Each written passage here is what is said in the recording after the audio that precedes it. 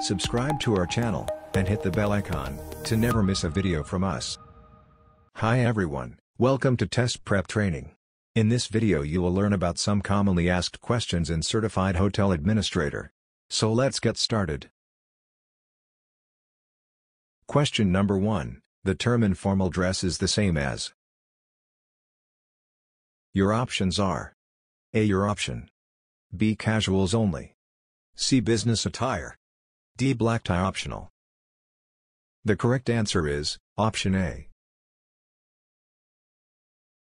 Question number 2. A public area in a hotel that serves as an entrance or waiting area is called a.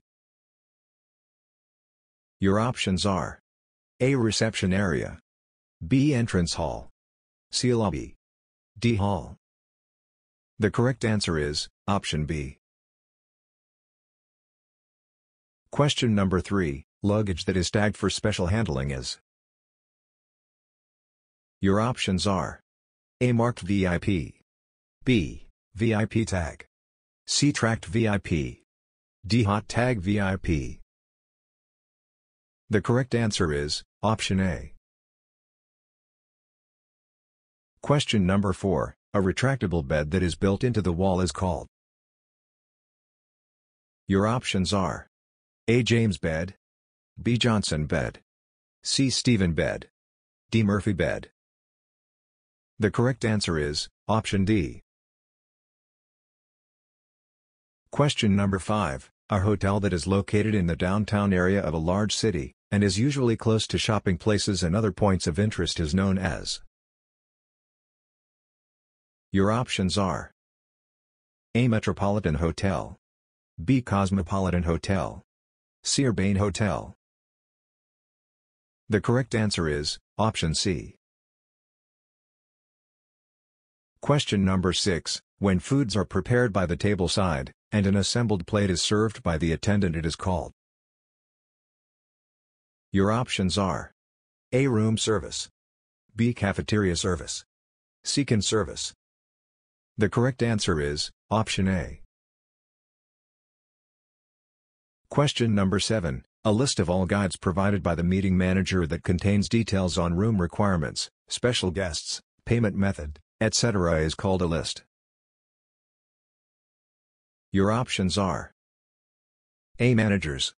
B. Housing. C. Report. D. Overview. The correct answer is option B. Question number 8. Even though classifications may vary from country to country, some terms of classification are common. Which of the following terms are used for classifying a hotel? Your options are: A. Deluxe or luxury. B. First class. C. Economy or budget. D. Superior. The correct answer is option C. Question number 9. The number of rooms reserved for one group is called a. Your options are: A. Hold. B. Tie. C. Group. D. Block. The correct answer is option B. Question number 10. A hotel employee who is responsible for supervising the work of staffs whose primary responsibility is to carry luggage, run errands, etc., is called. Your options are: A. Bell caption. B. Major. C. Concierge. D. Receptionist.